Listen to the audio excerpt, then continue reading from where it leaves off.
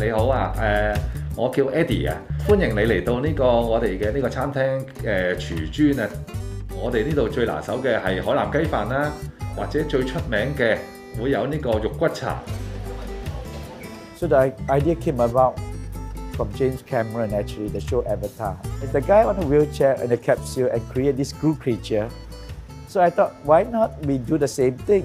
個椰漿飯同埋炒貴刁都係辣嘅。That's what Project Dignity does. Creating job for people who we feel should be engaged and be integrated back to society. 我係腦入邊咧有粒血管瘤，受傷咧其實佢嚟而家都有1年多啦。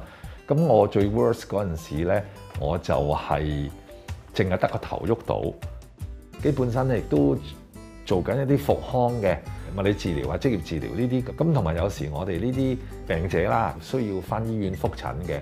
所以變咗係唔可以容許一種全職咁投入一份工作，都係好感激同埋我感覺好開心，咁就自己仲可以重投翻職場，憑到自己有嘅能力，仲可以做到一啲嘢咁樣啦。